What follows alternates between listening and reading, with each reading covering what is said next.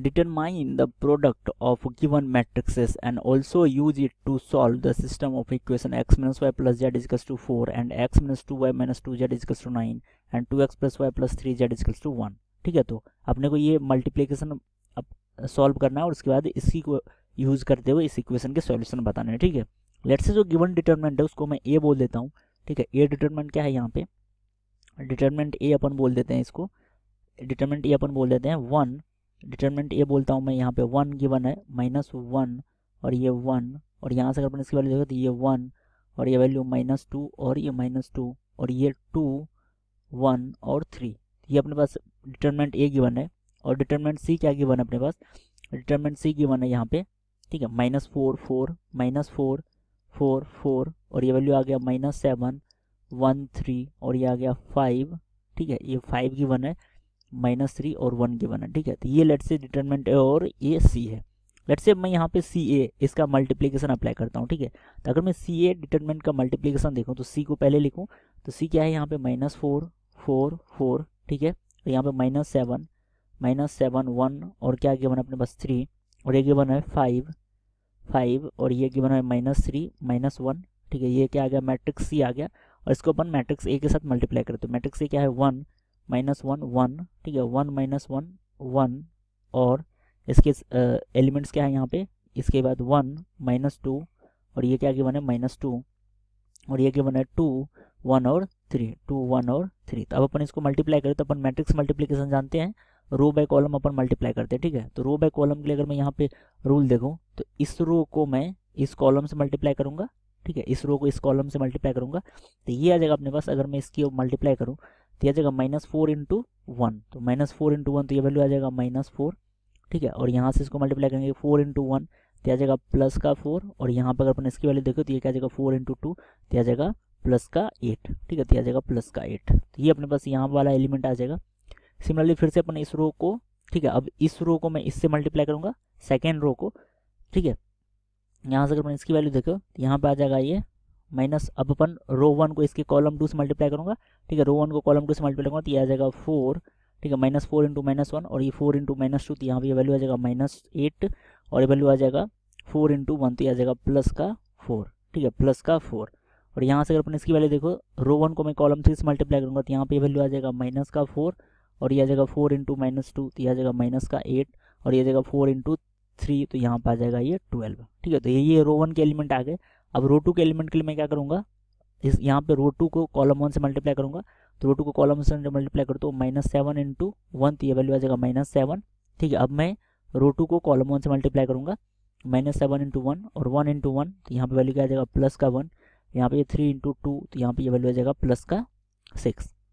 अब मैं रो 2 को यहाँ पे रो 2 को अपन कॉलम 2 से मल्टीप्लाई करेंगे तो -7 × -1 तो ये वैल्यू आ जाएगा -7। यहाँ पे -7 × -2। ठीक है, यहाँ से अगर अपन इसकी वैल्यू देखो तो ये आ जाएगा 1 × -2 तो यहाँ पर वैल्यू आ जाएगा -2 और 3 × 1 की वैल्यू क्या आ जाएगी यहाँ पे +3। ठीक है, ये अपने पास इसकी वैल्यू होगी। ठीक है, अब अपन रो 2 को कॉलम 3 से मल्टीप्लाई करेंगे तो -7 × 1 तो वैल्यू आ जाएगा -7 और 1 × -2 तो वैल्यू आ जाएगा -2 और ये वैल्यू आ जाएगा 3 × 3 तो आ जाएगा प्लस का 9। अब अपन क्या करें, रो 3 को मैं कॉलम 1 से मल्टीप्लाई करूँगा तो 5 × 1 तो ये वैल्यू आ जाएगा 5 और यहाँ पे आ जाएगा -3 × 1 तो ये वैल्यू आ जाएगा -3 और ये -2 × 1 तो ये आ जाएगा -2। अब अपन क्या करें, रो 3 को कॉलम 2 से मल्टीप्लाई करेंगे तो ये वैल्यू आ जाएगा 5 × -1 तो ये आ जाएगा -5 -3 × -2 तो प्लस का 6 -1 × 1 तो ये वैल्यू आ जाएगा -1। अब यहाँ पे रो 3 को कॉलम 3 से मल्टीप्लाई करेंगे तो 5 × 1 ये आ जाएगा 5 -3 × -2 तो आ जाएगा प्लस का 6 और -1 × 3 तो ये वैल्यू आ जाएगा -3। अब अपन इसकी वैल्यू को यहाँ पे ऐड करके देखें तो ये क्या वैल्यू आएगा, यहाँ पे वैल्यू आ जाएगा 8 और ये वैल्यू क्या आएगा 0 और ये वैल्यू क्या आएगा यहाँ पे 0। यहाँ पे ये वैल्यू क्या आ गया 0, ये वैल्यू क्या आ गया। यहाँ से अगर मैं इसकी वैल्यू देखूँ तो ये क्या आ जाएगा यहाँ पे, यहाँ से अगर अपन इसकी वैल्यू देखो तो ये क्या आया था -7 × -1 सॉरी यहाँ पे ये प्लस होगा +7 होगा तो ये वैल्यू आ गया 8 और ये वैल्यू क्या आ गया यहाँ पे 0, ये 0 हो गया। यहाँ से ये वैल्यू देखो तो ये 0 हो गया और ये अपने पास आ गया 8। ठीक है, तो ये अपने पास इसका मल्टीप्लिकेशन आ गया। अब मैं इसमें से 8 कॉमन ले लूँ तो 8 अगर मैं कॉमन ले लूँ तो ये क्या आ जाएगा 1 0 0 0 1 0 0 0 1 तो ये क्या है आइडेंटिटी मैट्रिक्स है। तो इसको मैं लिख सकता हूँ 8 × आइडेंटिटी मैट्रिक्स आई, ठीक है, 8 इंटू आइडेंटिटी मैट्रिक्स आई। अब बेसिकली अगर अपन यहाँ से देखें तो सी ए को अपन ने मल्टीप्लाई किया था, डिटर्मिनेंट सी इंटू ए किया था, तो ये 8i3 आया था। इसको अगर मैं यहाँ से 8 से डिवाइड करूँ, ठीक है, तो यह आ जाएगा 1/8, 1/8 मल्टीप्लीकेशन आ गया यहाँ पे 1/8, और ये वैल्यू क्या आ जाएगा सी ए 1/8 सी ए इजकल्स टू ये क्या आ जाएगा आई आइडेंटिटी मैट्रिक्स, ठीक है। यहाँ से अगर मैं इसकी वैल्यू को देखूँ तो ये क्या आ जाएगा, इसको लिख सकते हैं 1/8 टाइम्स ऑफ सी मैट्रिक्स को मैं इसके साथ मल्टीप्लाई कर दूँ, स्केलर है तो स्केलर को अपन किसी भी एक मैट्रिक्स के साथ मल्टीप्लाई कर सकते हैं, इनटू अगर मैं यहाँ पे ए करूँ तो ये क्या आ जाएगा, यहाँ पे ये वैल्यू आ जाएगा आई, ठीक है। और अपन क्या जानते हैं कि A B equals to be ए होता है, ठीक है, A B equals to be ए, तो यहाँ से अगर मैं ए इन्वर्स से इसको मल्टीप्लाई करूँ, A B equals to be ए होता है, यहाँ पे मैं प्रॉपर्टी यूज़ करता हूँ, ए बी मैट्रिक्स अगर मैं मल्टीप्लाई करें तो ये किसके इक्वल होता है, ये बी ए के इक्वल होता है, ठीक है।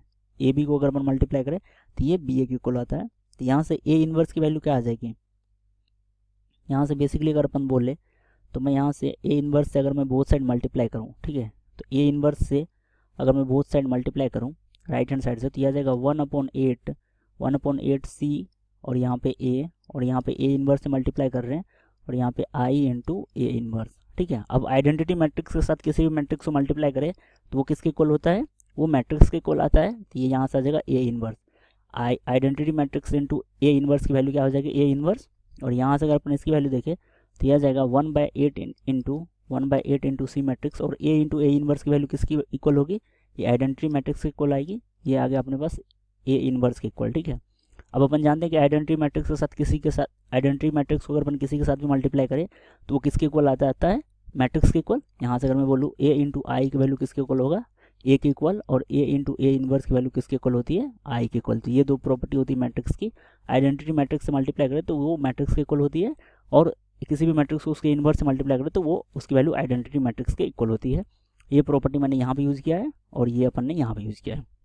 तो बेसिकली यहाँ से ही अपने पास रिजल्ट क्या आ गया, ये आ जाएगा 1/8 इंटू सी, ठीक है, इजकल्स टू ए इन्वर्स, ठीक है। तो बेसिकली ए इन्वर्स की वैल्यू क्या आ गई, यहाँ से अगर अपन बोले तो ए इन्वर्स की वैल्यू आ गई 1/8 सी मैट्रिक्स। तो इसकी वैल्यू अगर अपन देखें तो 1/8, और सी मैट्रिक्स की वैल्यू अगर अपन देखें तो सी मैट्रिक्स अपने को पता है क्या है, सी मैट्रिक्स -4 4 4 -4 4, और यहाँ पे ये क्या है -7, और ये वैल्यू क्या है 1, और ये वैल्यू 3 है, ये आ जाएगा 5, और ये वैल्यू हो गया -3, और ये वैल्यू क्या है -1, ठीक है। तो ये यहाँ पे क्या आ गया, सी मैट्रिक्स आ गया। तो अब अपने पास ए इन्वर्स की वैल्यू अपने को गिवन है। अब जो गिवन इक्वेशन है उसको अगर मैं मैट्रिक्स फॉर्म में लिखूँ, ठीक है, अब अपने को ये तो ए सी का अपन ने प्रोडक्ट निकाल लिया, अब अपने को इसी को यूज़ करके मैट्रिक्स को सॉल्व करना है। तो जो गिवन इक्वेशन है उसको अगर मैं मैट्रिक्स के फॉर्म में लिखूँ तो उसको अपन क्या लिख सकते हैं, ए equals to x equals to A inverse of B लिखेंगे, ठीक है, x equals to A inverse of B, इसके लिए क्या होता है सॉल्यूशन, ठीक है। तो यहाँ से अगर मैं इसकी वैल्यू देखूँ तो ए इन्वर्स की वैल्यू क्या है, ए इन्वर्स की वैल्यू है 1/8 ए इन्वर्स की वैल्यू क्या है 1/8, और मैट्रिक्स कौन सा है यहाँ पे, सी मैट्रिक्स है। तो मैट्रिक्स इसको अपन लेट से यहाँ पे मैं पहले एक स्टेप लिख देता हूँ, तो यह आ जाएगा 1/8, और ये किसके इक्वल आ जाएगा, सी मैट्रिक्स, और यहाँ पे आ जाएगा ये बी मैट्रिक्स, ठीक है।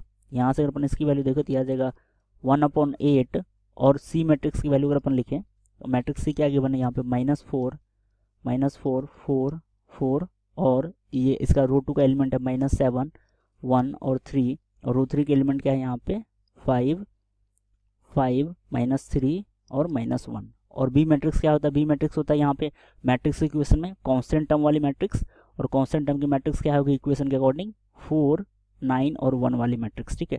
तो आ जाएगा सिंपली 4 9 और 1 वाली मैट्रिक्स हो जाएगी इसके लिए कांस्टेंट मैट्रिक्स, ठीक है। यहाँ से अपन इसको सिंप्लीफाई करेंगे, और ये एक्स मैट्रिक्स क्या होगा यहाँ पे XYZ मैट्रिक्स इक्वेशन में, ठीक है। तो यह आ जाएगा 1/8, और यहाँ पे अपन मैट्रिक्स मल्टीप्लाई करें, ठीक है। तो मैट्रिक्स मल्टीप्लाई करेंगे तो क्या करेंगे अपन, रो बाय कॉलम, तो इस रो को अपन इससे मल्टीप्लाई करेंगे, ठीक है। इस रो को अगर अपन इससे मल्टीप्लाई करें तो यह आ जाएगा -16 + 36, और ये वैल्यू आ जाएगा प्लस का 4, फिर अपन रो 2 को इस कॉलम से मल्टीप्लाई करें तो यह आ जाएगा -28, और यह जगह प्लस का 9 प्लस का 3, और इसको अपन मल्टीप्लाई करें रो 3 को अगर अपन यहाँ पे इससे मल्टीप्लाई करें तो यह आ जाएगा 5 × 4, यह आ जाएगा 20 और ये वैल्यू आ जाएगा -27 और यहाँ पे ये वैल्यू आ जाएगा -1। ठीक है, तो ये अपने पास इसकी वैल्यू होगी। अब अपन इसको अगर अपन सिंप्लीफाई करें तो ये अपने पास वैल्यू होगी 1/8 टाइम्स ऑफ मैट्रिक्स में अगर अपन इसकी वैल्यू देखें तो ये आ जाएगा 36 + 4 40 - 16, तो इसकी वैल्यू आ जाएगा अपने पास 24, ये आ जाएगा 24 और यहाँ पे इसकी वैल्यू देखें तो ये आ जाएगा यहाँ पे 9 + 3 12 और -28 + 12 की वैल्यू क्या आ जाएगी यहाँ पे, ये वैल्यू आ जाएगा -16 और इसकी वैल्यू देखें तो ये क्या आ जाएगा -28 + 20, तो ये वैल्यू आ जाएगा -8। अपन 8 से अपन अंदर को डिवाइड करें तो ये मैट्रिक्स जो बनेगा ये आएगा अपने पास 3 -2 और -1 और इधर क्या था अपना एक्स मैट्रिक्स था और एक्स मैट्रिक्स बेसिकली किसकी मैट्रिक्स होती है, वेरिएबल मैट्रिक्स XYZ वाली मैट्रिक्स। तो यहाँ से अगर अपन कंपेयर करें तो इक्वेशन के लिए सॉल्यूशन क्या आ गया, एक्स की वैल्यू किसके इक्वल हो जाएगी 3 के इक्वल और वाई की वैल्यू किसके इक्वल हो जाएगी -2 और जेड की वैल्यू -1 के इक्वल हो जाएगी। तो ये अपने पास इस इक्वेशन के सिस्टम ऑफ इक्वेशन के सॉल्यूशन हो जाएगा। ठीक है।